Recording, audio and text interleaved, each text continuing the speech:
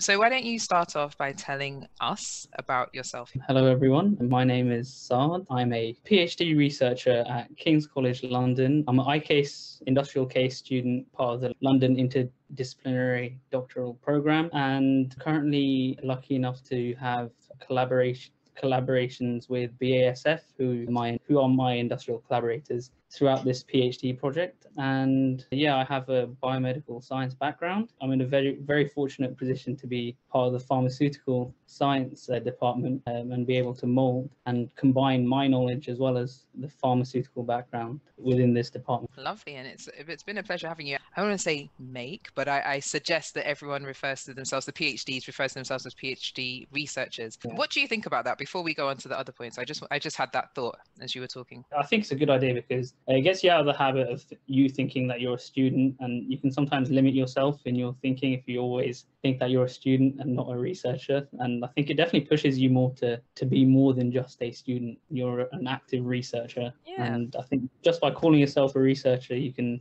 like, it helps you in your confidence as well, I think. Oh, good. Oh, nice. That's good to know. Because as I said, as you were talking, then I realized I've never actually fully asked the opinion, because I explained why I did it. And because during my own PhD, I referred to myself as a PhD student, and I was doing some consultancy work for a company, an organization. And the person told me off because I'd sent an email and I put in my signature, Vahid Rahim Abraham, PhD student. And he was like, please don't do that, because in the business world, they'll just see students, so they might think I'm an undergrad. And then he was like, can you just change it to put PhD researcher? And I was like, oh yeah. So anyway, so outside of the PhD, what do you do? So outside of the PhD, I have quite a few different hobbies. I think one of the main ones has been music production over the past few years.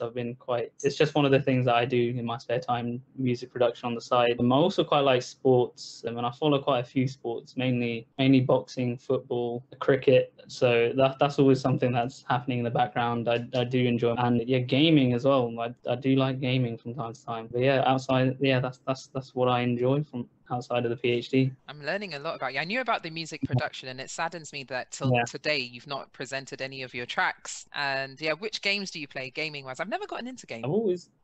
I've always grown up playing FIFA because my brother has the same sort of interests. He enjoys FIFA, so the main thing that I enjoy is just sports-based games, so FIFA, UFC, that kind of thing. So what's your PhD about, and what problem are you trying to solve? So my PhD is about, it involves using 3D printing, and it combines 3D printing approaches for cell culture. So in particular, my project involves making 3D printed scaffolds, and what these polymer scaffolds can be used for is they can be used for 3D cell culture applications. For example, you can use them to grow cells to study the effects of drugs on a particular cell. So you can use these scaffolds to create these structures known as organoids or spheroids. And what they allow you to do is they allow cells to grow in a three-dimensional space, similar to how it would in the body. And what my PhD is trying to solve is basically looking at new polymer combinations and polymer systems that can be used for 3D cell culture applications, and trying to understand and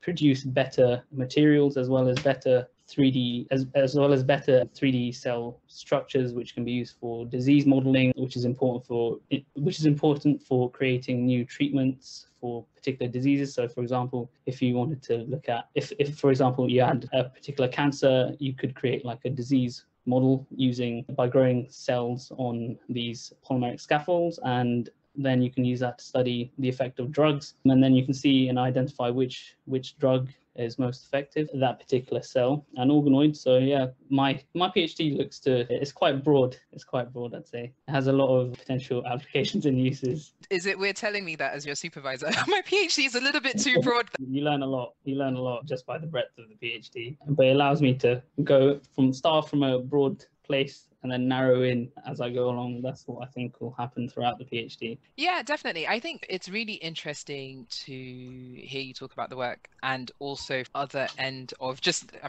I was listening to you as if I didn't know, as it were. And I think one of the challenges with your PhD is the fact that when you're doing anything when you're sort of working in the area of making stuff, right, which is essentially what you're doing, pharmaceutical manufacturing, innovation, looking at tissue engineering scaffolds and things like that. When you are making things, it is broad. And I think this is one of the challenges within pharmaceutics. So for those listening, pharmaceutics is essentially the science of dosage form design, but then we tend to pivot with other sectors, so such as biomedical engineering. And I think that is one of the challenges that I've personally faced, which is you can do anything. We could make a scaffold and you can say, oh, we're going to grow some cells on it, but somebody might look at that and be like, oh, but could you ingest it? Could it be a drug delivery system? And I do think that's one of the challenges in this area. Does that resonate with what you think as well? Yeah, no, definitely. I think the fact that you can always create something and you can not realize what application it could have. Like there's been so many instances where, for example, just talking to other students, seeing what they're doing, seeing how their project is, and then it kind of gives you an idea, wait a minute, I could maybe perhaps like implement some of their ideas into my own project and create something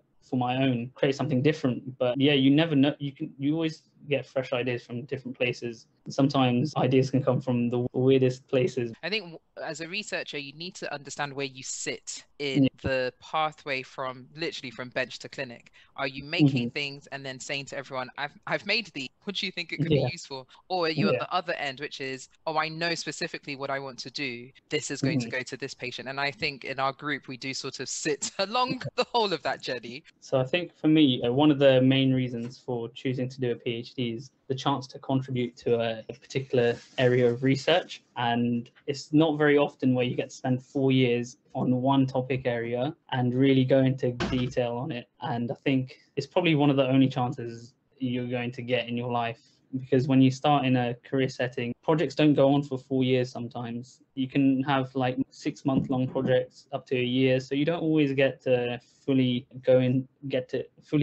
get your teeth into a massive topic area. And I think that's one of the major reasons for wanting to do a PhD. And I also like the flexibility the PhD gives you. It does teach you how to manage your own time and how to work around everything. And it's different to a career in industry, for example, where you may have a set routine, whereas doing a PhD, you manage your own time and you can make it work for you however you want it to. I think that's another benefit of doing a PhD. Nice. And also the chance to travel and go to all these events and conferences and that sort of thing and meet new people and being able to network throughout your PhD. I think that's a very important part of the PhD process. Nice. And hopefully that's something that can continue back this year, like a bit more going to conferences and things like that. So you talked about the positives around the PhD. What don't you, or I guess you can elaborate further on what you do like about the PhD, but maybe things that you don't really like about the PhD. I'd say one of the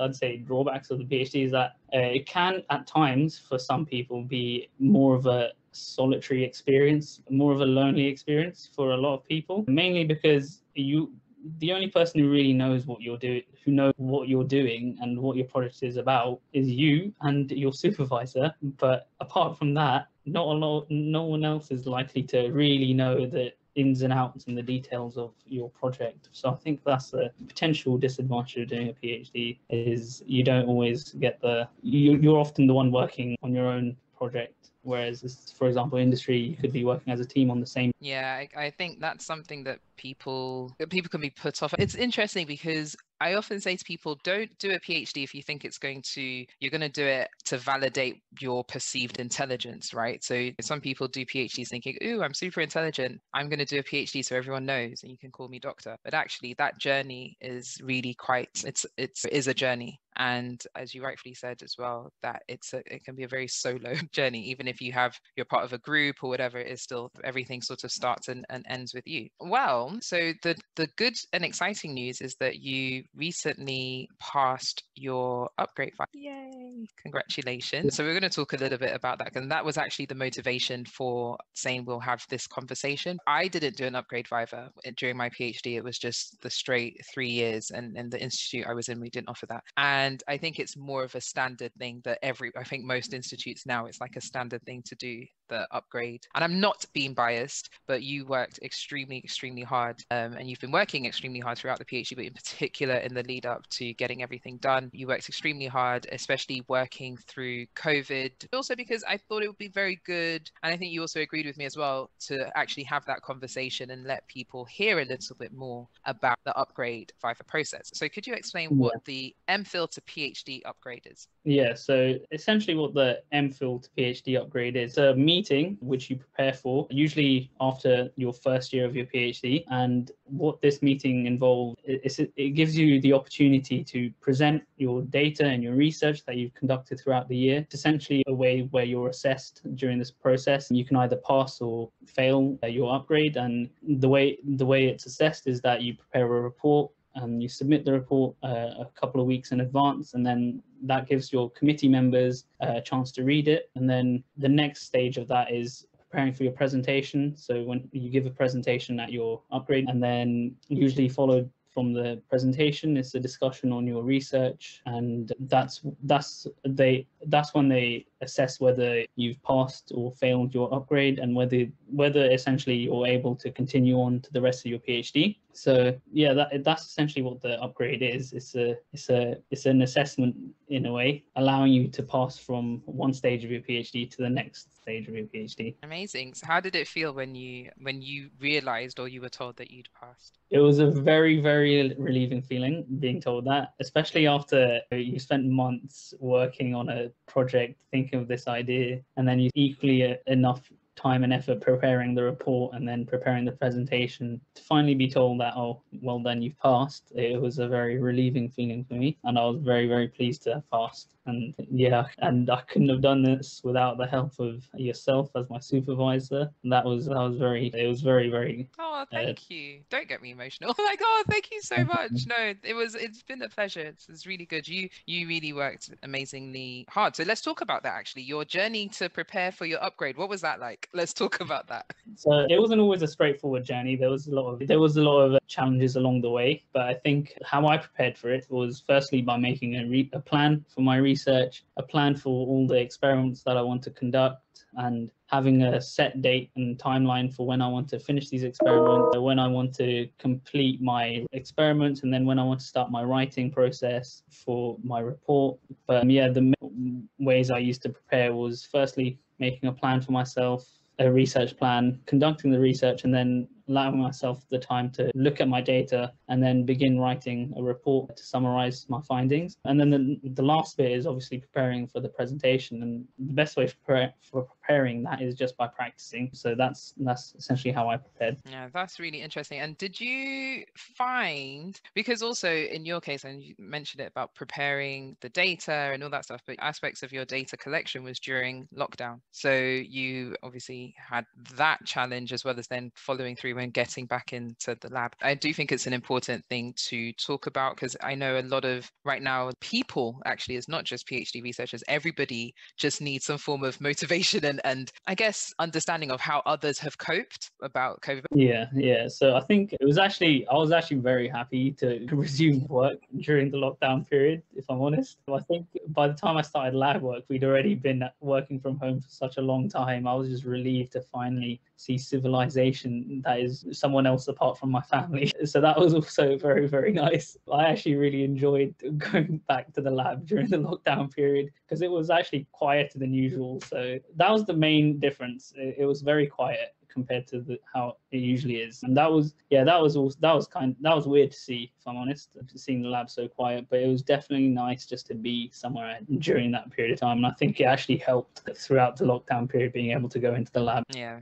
I know I was very anxious about people go back into the lab, and I was like, are you sure? You're like, yes, because I remember a particular meeting when I was like, well, we could maybe. You're like, no, I'm fine, I could go in. And also seeing in person after so long, that was really weird. You don't really know what to do. It's like, hello, hi. It's just social interaction has been very strange. Yeah, it was different. You just didn't get a chance. You're trying to figure out what everyone's used to, like whether you. I've had somebody try to high five me, and I was like, I don't know, like I don't think you should do that. And they're like, hi, and I'm like, nope, I'm just going to keep my hands down. That's everything. So do you think the upgrade is important? Yeah, I definitely do. I think it's a really important. I think it'll be very helpful, because I think one of the main things about completing a PhD is passing your Viva at the end of entire PhD, and I think the upgrade can be a really useful way of preparing you for that. So it really does prepare you on how to think critically about your own research, and how to be able to justify the reasons for choosing certain techniques or certain experiments. It really teaches you how to justify and be critical about your own work.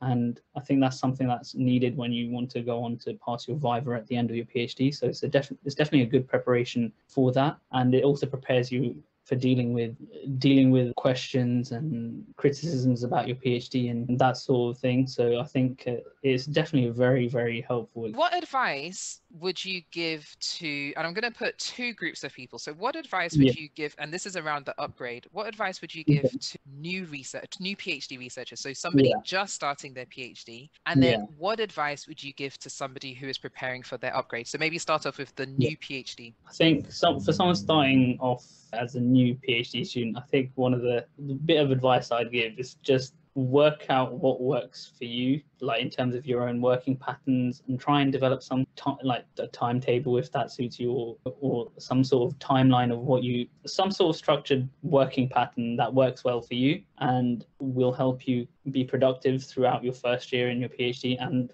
beyond. I think that's first putting in the foundations to do well is important in the first year. The first step to that is just making sure you have a good work pattern for yourself that works well for you, basically, and being able to know how much time you need to rest, for example, because that's just as important as working. Knowing when you need a break, knowing when you need to just chill out. And yeah, I think that was the main bit of advice I'd give, is just find out what works well for you in terms of your work style, work pattern, and use it to your advantage. And for someone preparing for the upgrade, it's a similar sort of thing. Just be able to plan your research well in advance, and don't give yourself too much.